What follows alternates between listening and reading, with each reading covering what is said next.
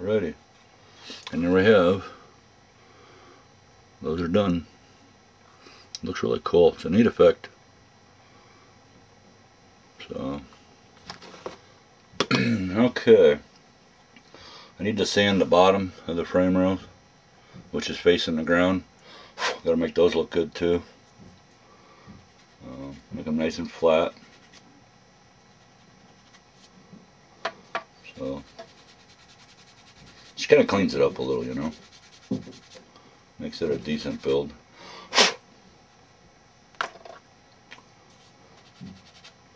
I'm putting a bevel, well, not quite a bevel, just like an angle on the straps I put on,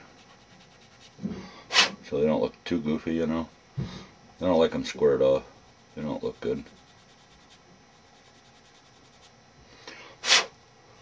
To me, I just think it adds to it.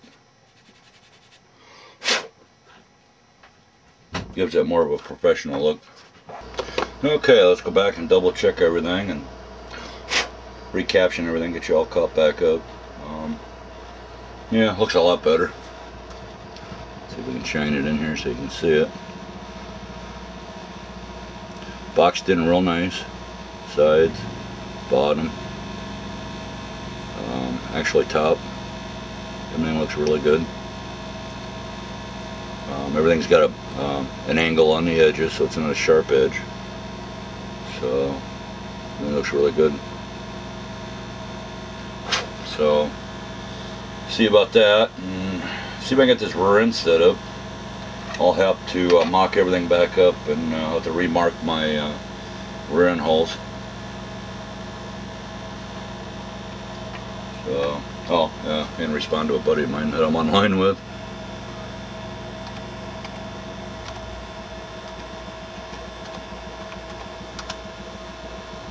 Okay. Now, the choices I found is I have some ladder bars from a AMT Nova kit, 72 Nova kit, but they mount on the bottom of the rear end, the axle tubes, and I'd like to do away with the end. Maybe put a couple extensions on here, and then make a bracket on the rear end itself, so instead of it being on the bottom, like so, I'm going to put it so it's right here, which in turn I'll be able to get it down just a little lower.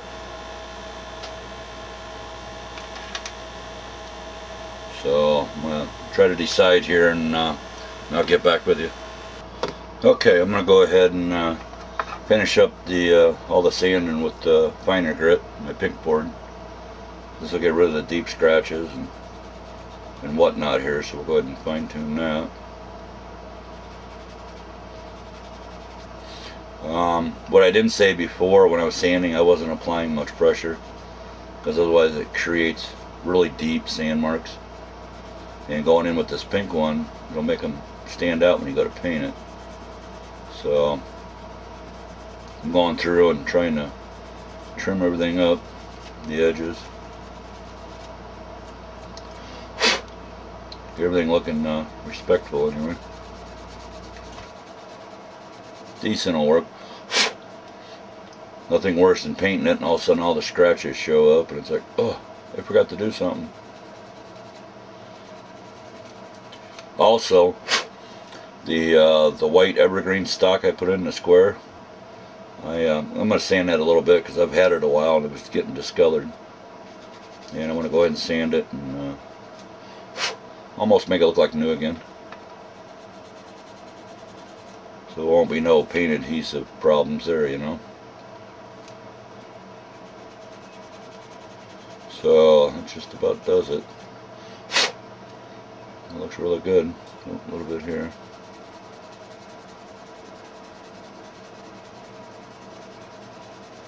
You got to make sure you go back and do your edges, because you just took a little layer there and it'll leave a little fuzz, a little booger, I guess you can call it. This makes it nice crisp edges, so they look decent. Alrighty. I'll let you take a look at that, see what you think.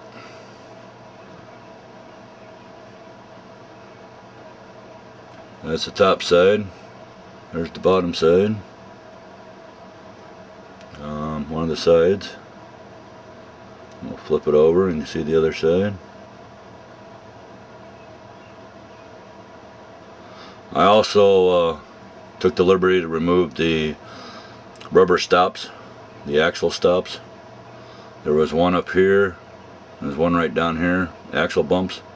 I removed them because actually the rear end is not going to be right in the center of the curve.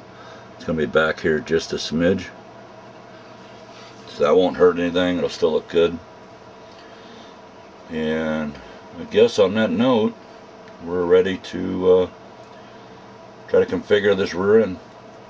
Oh, I also sanded the back part that I cut right in the center there and joined it back together. So now I almost really can't see it. I didn't do too much on the inside because, well, I doubt you'll see that, but sanded it a little bit, so now it looks like it's just one piece. So that helps there. I mean, you can always think you can do that or you don't have to. It's not a big deal. I did it just for look purposes. So looks like we're ready to gather some pieces and see what I can do with these ladder bars, see if I can use them. I went in and sanded the molding lines away where it was pieced together on both of them. Now I just got to figure out how I'm going to do this. I know this end here, I'll show you. This end here, I'm going to stick plastic tubing in, hollow tubing in, and that'll be my locating point for the front. So I just got to figure out the back. Cool. As Bethel Brothers Hot Rods would say, with their finger doing all the talking. See? And this, and there. So, yep. Sorry. I always thought it was cool. I really did. So, let me gather some pieces and some thought, and we'll get back to you. Hey folks, we're back. We're getting ready to show you what I got for Father's Day here. Oh, here we go. Let's try better showing. This one's from Nickelback. Animals. Don't worry, it ain't gonna be on long. Just long enough to show you the little toy I got. Been wanting one of these for a while.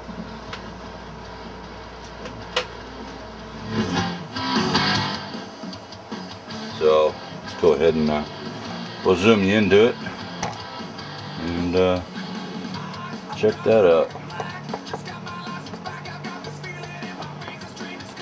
That's what the wife and kids got me for Father's Day.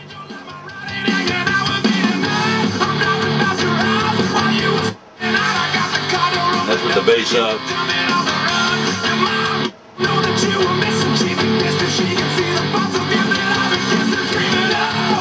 My RCA.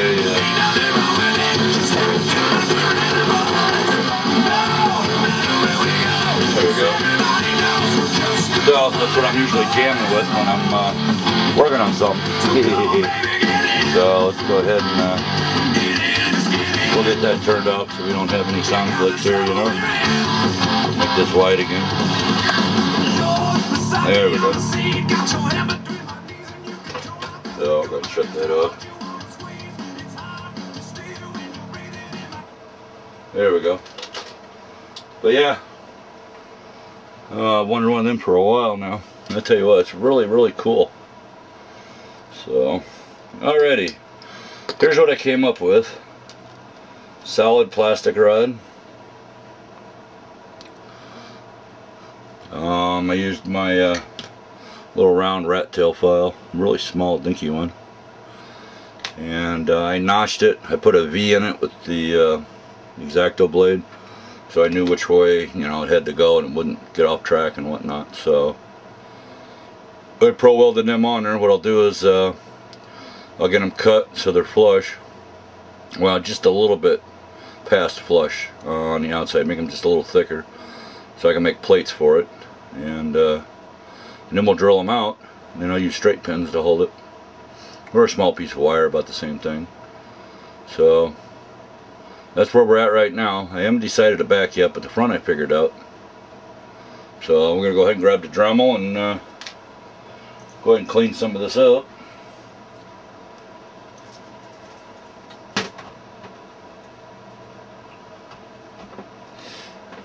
So bear with me a little bit.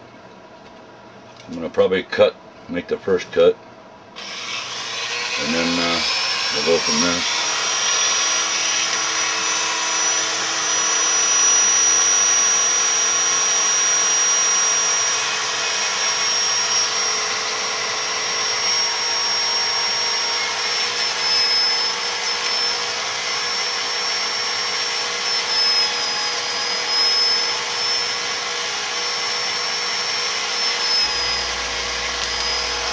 Okay, there's one. Get this other one cut down. She was bouncing a little bit. I didn't want to do too much. So it should be good now.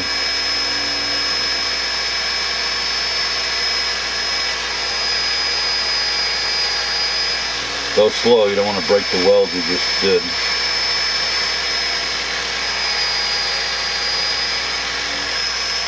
Alrighty, there's that. Up a little bit. Like I said, you know, I just pro welded it together and I don't want to break it up, so work extra careful here. And then probably what I'll do is once I get the hole drilled, I will go back, I'll pro weld it again.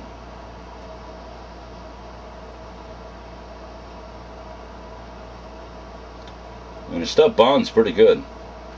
But I have broken them. I mean, you really got to give it some force, but alrighty, that one needs to be sanded a little. Off cut. Just a little, not much. There's that one. Make sure that one's straight. Uniform with the ladder bar, of course. Alrighty. So there's one.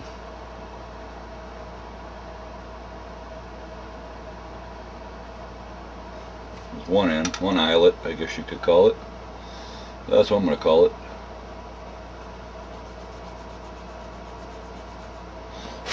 I'm keeping the space between the sanding stick and the eyelet I put on there. Keep the same space as you're sanding.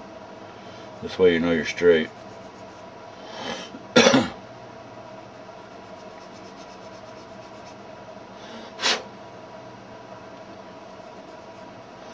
Alrighty. I'm going to go ahead and I'll grab my little drill bit.